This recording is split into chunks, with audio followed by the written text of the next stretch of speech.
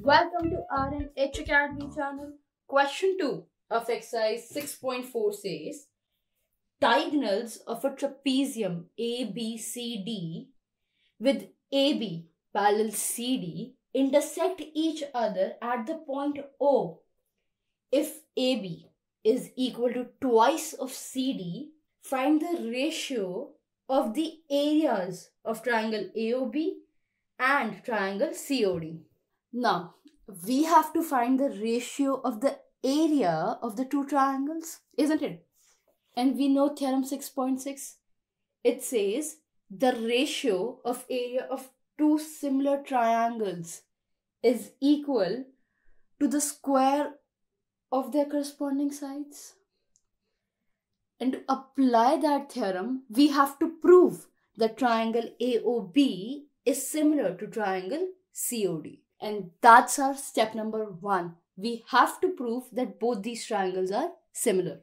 Now look carefully. In triangle AOB and triangle COD, angle AOB is equal to angle COD.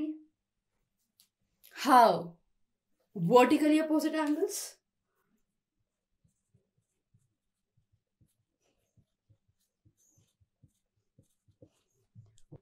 And angle ABO is equal to angle CDO. Question is how? Now, AB is parallel to DC, given to us.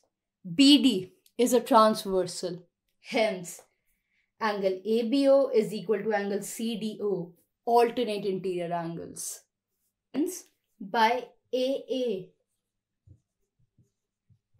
triangle AOB is similar to triangle COD.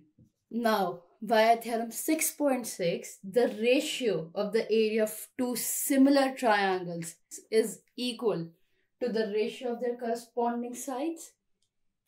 Hence, it is equal to AB by CD.